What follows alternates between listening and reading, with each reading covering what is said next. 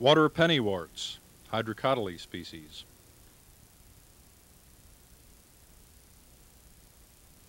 Water pennyworts are very common plants throughout Florida. They flower throughout the year. They have long creeping stems that often form dense mats.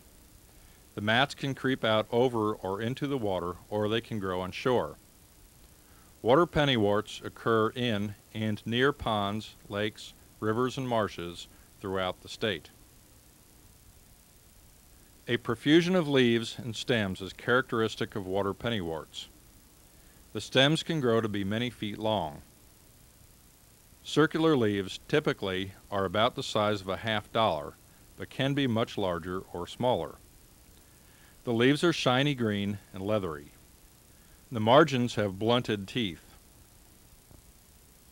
Long leaf stalks attach to leaf centers, umbrella-like. Water pennywort's flowers form delicate, white or greenish umbels.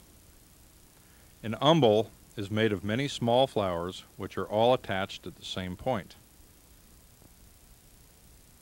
These two pennyworts are Hydrocotyle ranunculoides and Hydrocotyle umbellata.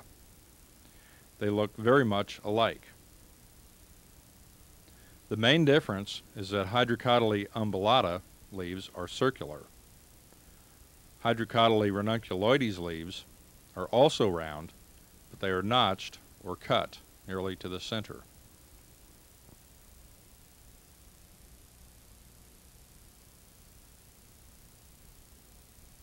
Water pennyworts are common throughout Florida.